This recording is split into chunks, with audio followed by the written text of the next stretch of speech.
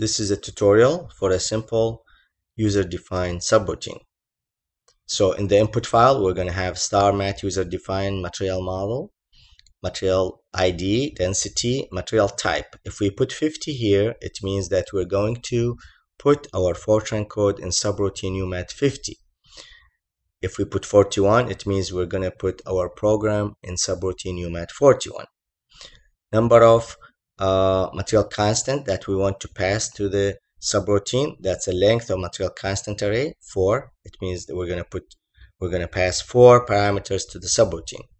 Location of the bulk modulus in the material constant array and location of the shear modulus in the material constant array. 4, so the fourth parameter is the bulk modulus. 3, it means the third parameter is the shear modulus that we want to pass.